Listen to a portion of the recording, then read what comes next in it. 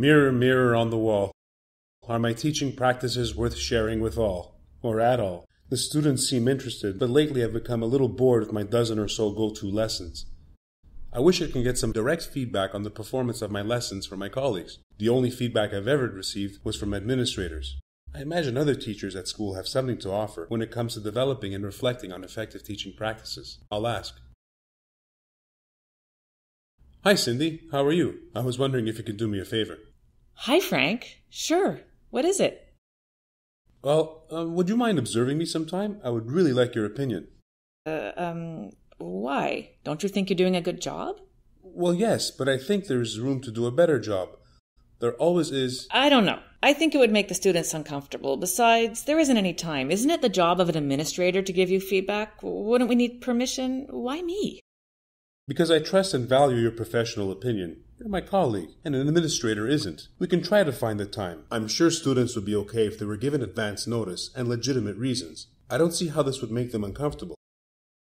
Sorry, Frank, I can't do this. It's too much work, and I don't see how this is in any way beneficial to you or me. I don't understand why I can't get anyone to observe me and offer opinions on my teaching practices.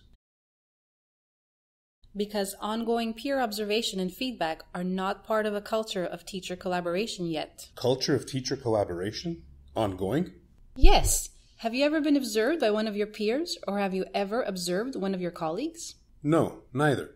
Throughout my career, I've only been observed by administrators, not teachers. Then Cindy's reaction shouldn't come as a surprise. Peer observation and feedback, either live, video, or other means, is an unfamiliar and foreign concept to many. It tends to threaten teachers' comfort zone. Yet, my training and research clearly identify ongoing peer feedback as one of the best ways to enhance and encourage best teaching practices. This is exactly what I want from my colleagues, their opinions on my teaching practices. Opinions are just the start. Informed, objective opinions based on agreed and mutually understood criteria is best for peer feedback. Criteria for feedback?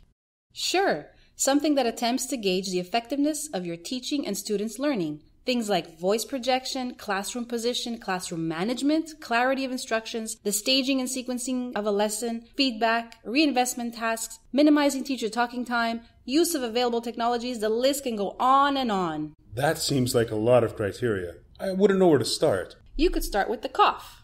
The COF? Yes, the COF, a constructive observation feedback form. Oh, I see. A form with set criteria. Not exactly set criteria. The COF provides you and your colleagues a general template from which to formulate the criteria together. It really is up to you and your peers to design the criteria in a way that is mutually understood and beneficial. Starting this kind of dialogue really opens up the vastness that is dynamic teaching and learning strategies and techniques. Okay, how do I get this dialogue going? You already have. Would you mind coming into my classroom sometime? I'd love to. Let's have a look at that COF.